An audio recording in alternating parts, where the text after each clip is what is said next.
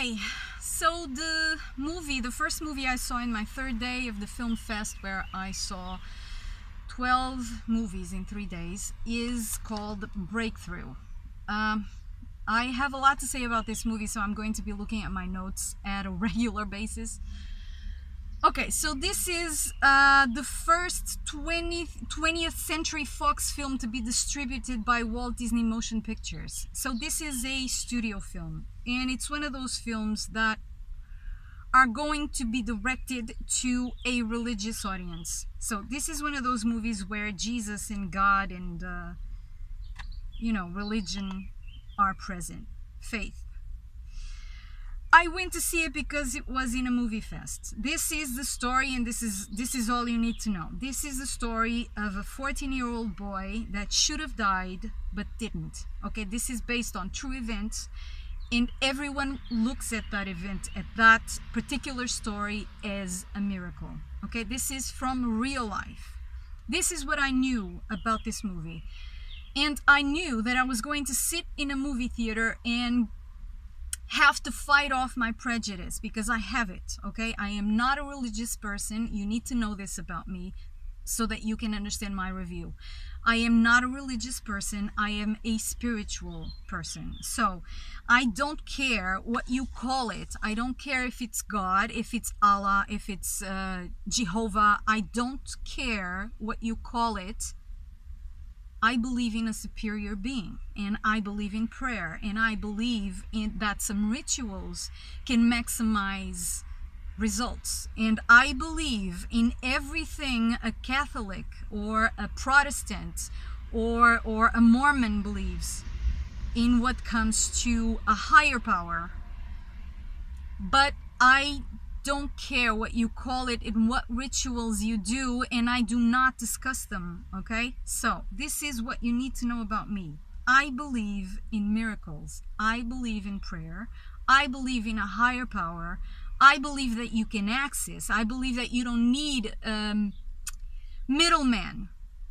I believe in all of this, but still I went to see this big studio movie about faith, having to fight my prejudice, because I don't like that tone of Jesus did this and Jesus did that. I mean, your faith did this and your faith did that. But yeah, I believe there was a Jesus. I believe you can call it Sananda. I believe you can call it whatever you want. So I sat in a movie theater ready to see a movie about a miracle and ready to fight my own prejudice about what you call what, and about this very a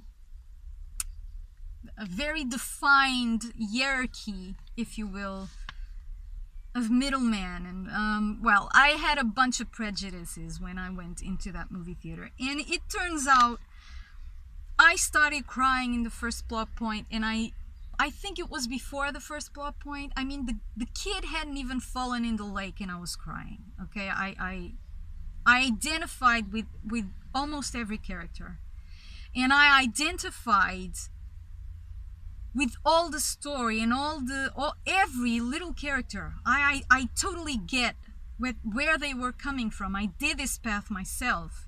Okay, from the fireman to the mother to the pastor. I've been there, okay? In my own faith, in my own spiritual faith, not religious faith, but I've been there in every one of those shoes. So I started crying from the first 5 minutes of the movie, and I stopped after the movie was over, because I totally identified with everyone's journey, even the kid. Okay, even the fireman, even the pastor, the father, I totally identified myself with every one of those scenes, in every one of those questions, in every one of those attitudes, in every one of those doubts, in every one of those certainties. And I'll tell you this, what moved me the most is that if we all just did what we could and believed our own instincts, we could live in a world like that, where prayer actually works, where people actually care about each other, where we can help each other, where miracles happen. If you just believe in your own voice. okay, in what you hear, in what you feel, in what you need to do, and if you're honest about it, okay, if you do that path of cleaning out the garbage and the noise, and you just listen to what is coming from yourself, what you truly believe, put down the mask, just do what you feel, and you can make miracles happen, because God does talk to you. Call it God, call it Jehovah, call it whatever you want, call it a higher power, call it the energy, call it white brotherhood, call it whatever you want. There are middlemen, yes, but you have it within you to listen and make miracles happen. So there is one review in IMDb that says, and the person liked the movie, but it says just this. It says, you have to believe in divine intervention to be moved by this story. I disagree. You have to be open to the possibility that what you see with your own eyes is not all there is. That is all. Okay, and if you go see this movie and you fight your own prejudices and you just be open to the possibility that that can happen, because it did. Whatever the explanation is, it did happen. Okay, so the places and the actors were prettier than the original, but it happened. So if you just accept that it happened and you go see this movie, you'll just be blown away. Okay, this is one of the best movies I've seen of this genre, and I have seen more, because as I said, I have a spiritual path and I am interested in these themes, and I've seen more.